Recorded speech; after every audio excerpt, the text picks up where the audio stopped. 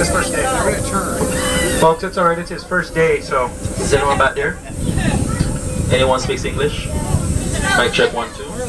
This thing on? Look at all the babies. Alright, sit forward and enjoy the tour. Alright, ladies and gentlemen, I can see that everyone is excited about what's going on outside the submarine here. Now, ladies and gentlemen, let's just cover one more thing. Does anybody know which side of the submarine is port and which side is starboard? Yeah? The port is the left side as you look forward, right over here. This is the port side. This side of the submarine as you look forward, the right side as you look forward is the starboard side. I will be using those nautical terms today, so if we see anything really exciting, call it out. There's no time for inside voices. If you guys see a sea turtle, a green moray eel, a sting... Yeah. We are looking right out at the Cayman coral reef. And isn't it beautiful? Over here on the starboard side, I see a grouper swimming along towards the aft end of the submarine, the larger fish. Now, most of these little fishes that you see are called grazer fish from the reef. Over here visiting us on the starboard side are a couple of mutton snappers. There's another mutton snapper on the starboard side. Yep, they're coming down both sides of the submarine. Mutton snapper. The other surviving member will simply starve itself to death. Isn't that romantic? Yeah? I don't know. I believe there's other fish in the sea, so I might get hungry, but I'm not going to starve to death. Alright, now folks, all of these little fish are called grazer fish because they nibble on the algae of the reef. Now the little black fish we see coming into our view here, those little black fish with the white pinstripes are called black durgeons. They are members of the triggerfish family.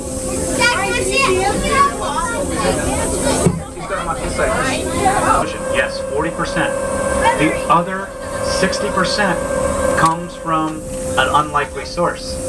The stoplight parrot fish. If there are fish identification cards in front of every viewport, you might be able to see the stoplight parrotfish. They are, the male has a turquoise body with a yellow banded tail, the female howlers. Now here's what happens. Down here at depth, we start losing certain colors of the color spectrum. Now, you'll notice that some of your folks are wearing red clothing. Yeah? Now the shirt, now what color is it? Purple. Purple, that's right. Why? Because we've lost all of the color spectrums except blue. That's why the ocean looks blue. The water's not blue, it's clear. But it looks blue because as the sunlight comes down here and filters through the layers of seawater, blue is the only color left down here. The only color of light left is blue. They will grind that up with their hard and sharp teeth. They'll pass it through their digestive system, and it comes out the other end of the fish as sand. Now, one adult parrotfish can produce up to a pound of sand per day. One fish. So that's why 60% of all the sand you see comes from parrotfish. Are you scared now?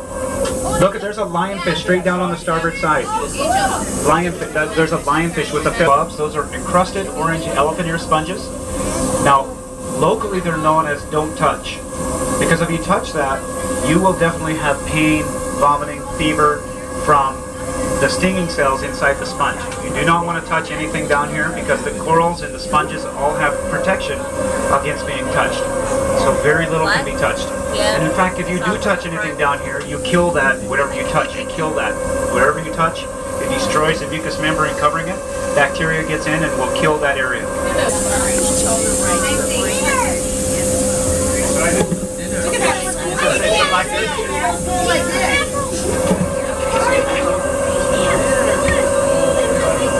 Alright folks, we're getting ready to go down over the edge of the wall. Are you guys ready? Anybody who doesn't want to go any deeper than this is your chance to get off the submarine. We'll leave you here with a dive tank. We're going to open up the after hatch because I don't want to get wet today. So we're going to open the after hatch and you can swim out and we'll leave you with a dive tank here and you can just wait right here in the vicinity, okay? Don't swim away because we won't be able to find you. Actually, here we go over the world famous Cayman wall, folks. Look over here on the starboard side. That is the Davy Jones locker down there, all the way down. See how vertical it is? Might not have noticed yet, but we are just crossing 100 feet. Ma'am, you look nervous. She did not look impressed by 102 feet. Yeah. Now, what's that, sir? What do you say? He's telling me to go down. Now, folks, 104 feet. Welcome to what we call the Triple Digit Club. Now, this is not like the airplane one. We're not going to mention that. This is a family tour. Now, however, this is a romantic moment. If you're with your spouse or your companion, this is the chance to give your spouse or your companion, your girlfriend, a hug and a kiss, especially if they're the same person. Give that person a kiss and a hug, because this should very well be the lowest point in your whole relationship right now.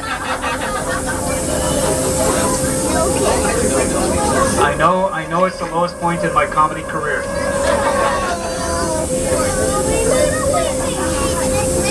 Right, let's look for the turtle.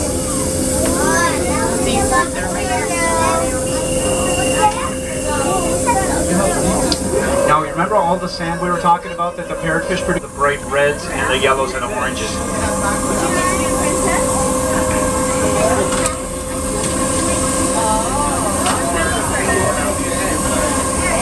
Scuba divers can go down to about 130 feet recreationally. You have to have specialty gear to go deeper than that. Yeah. What's that? Oh yeah, you could come to here. Alright folks, here we have some of those blue Creole wrasse and the blue chromis over here on the port side.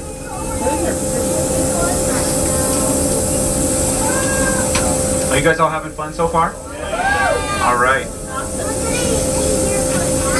Now this is definitely not like the ride that they have at Disney in Florida. This is a lot different than that.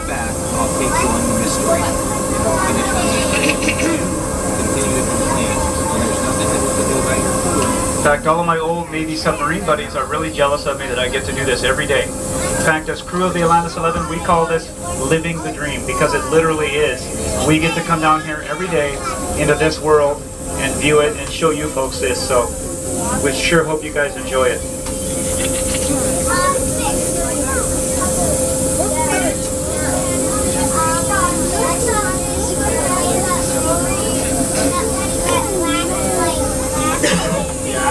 The stripes?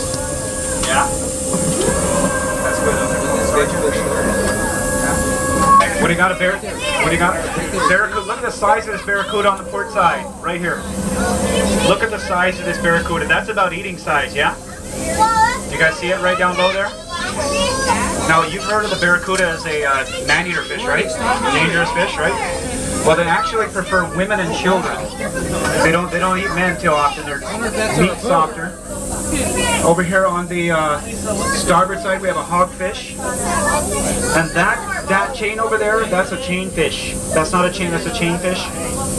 Actually, that's how we hold the whole island in place. If we didn't hold the island down, it would drift off to Cuba. It's so small.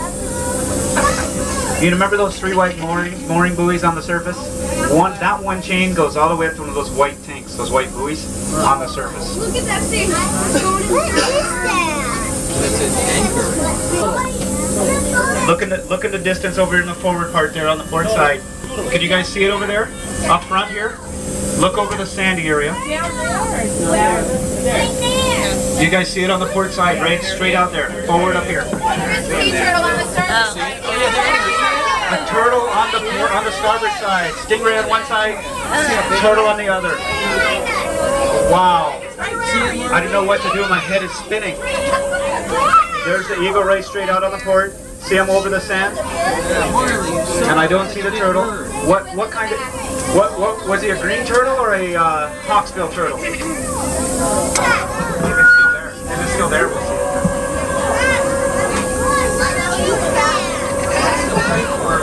We're going to go back a little way. We're going to try to turn around and go back. We might not have enough time to get all the way to It's almost over here. It's almost bedtime.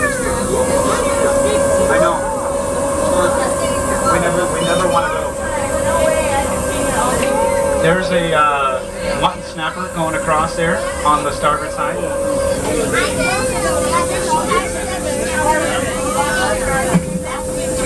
Yeah? You counted them? Wow. I live here, but I'm from Montana. See that? And then look at here, the black fish. Yeah. But